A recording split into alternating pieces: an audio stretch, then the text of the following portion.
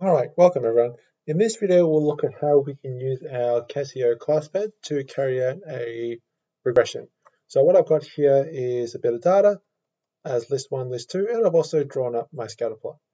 So without renaming our variables, keeping it as list 1, list 2, if I want to do a linear regression on this, what I'm going to do is go up to Calc, go Regression, and then Linear Regression. My X list is my X1, my list 1, my Y list is my list 2, happy with that. If I want the formula to copy into my graph, I can choose Y1 or Y2 or whatever I want. I don't want that, but what I do want is my residuals. So that residual, if I choose list 3, that's going to work out all the residuals, all the individual residuals, and that will go into list 3. So as I press OK on that, we get a readout. So my equation, so y equals, I'm just going to swap that around to a plus bx. So a plus bx, so a is 13.4-ish, b is negative 0.57, and I've got my r and my r squared value. So that's how I can do my linear regression. What we're going to do now is transform this data using a couple of different transformations. So we're going to get out of this, OK, OK, and we've drawn a line in as well. I'm going to jump across to list number 4. And I'm going to use this to do a logarithm transformation on my list 1. So down below here in that calc button, so I'm going to go log of list 1. As I press enter on that, it gives me all that.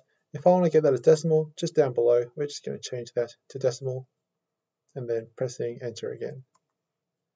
So we've worked out the log of all of our list 1 values.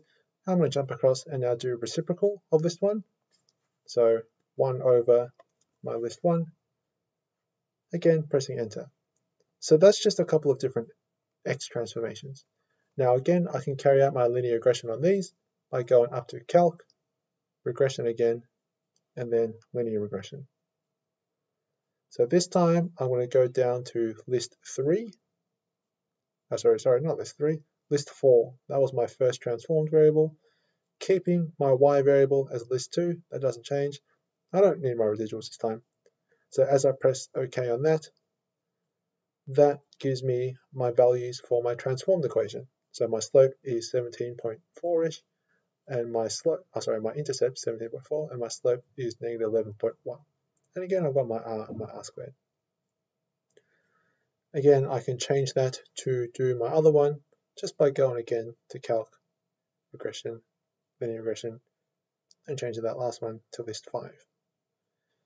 So that's how we can do a regression and a transformation, just using our lists and then our little calc menu. All right, thanks for tuning in, and we'll see you all next time.